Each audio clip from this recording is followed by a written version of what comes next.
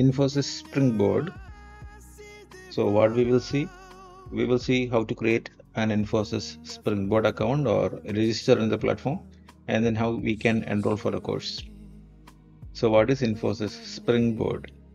It is a CSR initiative, corporate social responsibility initiative of Infosys aimed at digital reskilling, and the main attraction is contents are sourced or developed from world-leading digital content providers. So you can often see content from Coursera and other prominent digital players in Infosys Springboard absolutely for free.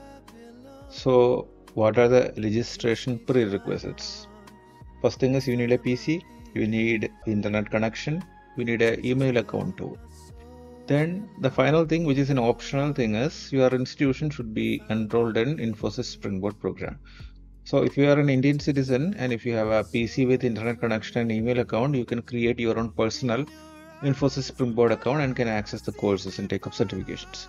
But if you are a student and your institution is part of this Infosys Springboard program, it is better to have institution supplied code so that your learning could be tracked and your concerns or queries could be supported through the institution. So let's see how we can register in Infosys Springboard platform. So for that you have to go to Infosys Springboard.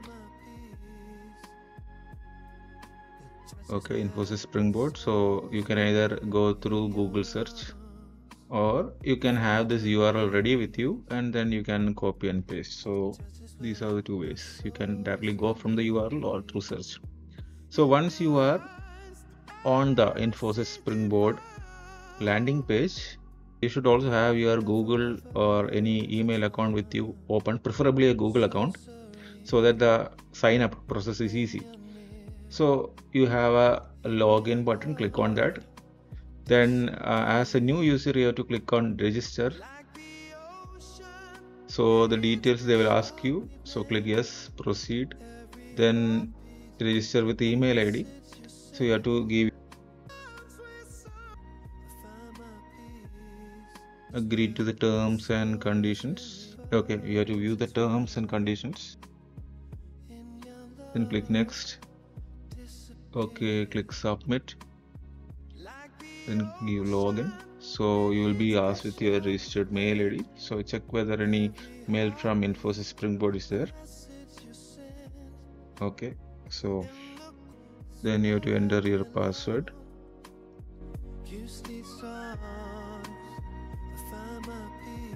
Then click on login. So email verification has to be done. So you should get a mail from Infosys Springboard. So you will have a verification mail from Infosys Springboard. Click on this verification mail link. Then you will be taken to terms and conditions. Go through that. Then click on the terms if you agree for that.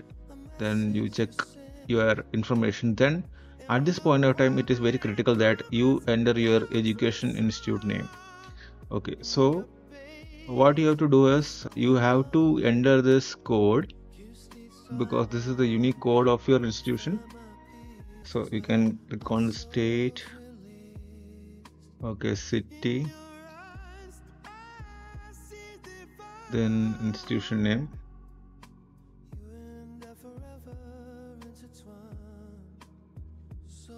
So this code is important. You enter the code, your institution will be listed, select on that. Then the institution address and everything will be there. Then your affiliation. Then your grade. So you might be a graduate. And then your phone number and other details. And if you're interested to register as a volunteer for their initiatives, you can click there. Then click on next. Then you have an intro video about Infosys Springboard platform. So you literacy program for anyone willing to learn and grow. Be it then you can give your topics of interest so that they will suggest you courses on that. So it is not only limited to engineering and other allied professional fields, but for other tastes also you may give other things like creative confidence, then game design, machine learning, big data, Then you can give health and fitness, personality development, etc. You can always customize that. Then a language, you can set it as English. Then other settings, other accessibility settings are there. You can select those, so you will be landing on this page. So one critical thing that is essential for Infosys Springboard is you have to always have the mail ID that you use for registering at this platform, and that has to be quoted in all communication. And also you take note of your profile page, and in the profile page you will be listed with that mail ID as well as the institution name. So this institution name should be preceded by a code assigned by Infosys Springboard team. This will help you to track your learnings from your college SPOC, and if you enter into any issues regarding the platform, you can communicate through your college or institution SPOC to the Infosys Springboard team. So this is how you will do Infosys Springboard platform registration. Now, in any Infosys Springboard course, they will ask you to take up some prerequisite courses. So you need to know how to navigate courses. So suppose that I need to do some basic course on public speaking. So I may search public speaking. So there will be many courses listed. So all these courses are free to take. So you can actually see the list of courses. Then you can actually take up course based on your interest. So you can click on any of the courses and then you can actually go through the course. Okay, so I will just take a 2-hour course. So this will be the course landing page. So the overview of the course will be there. The table of contents of the course will be there. Okay, you can go through what all things are covered in the course. Then discussions on the course. So it will be a forum like thing where you can start a thread, or you can actually join discussions actually started by others. So let's start this course and see how it goes. Okay, so this is the course page. Hello friends, let's start the. So this is the course beginning. Alright, then at any point of time I can switch to other topics. Now why is public? Code. I need not follow this structure. Okay, so I can go through all these materials. Yes, let's see some more.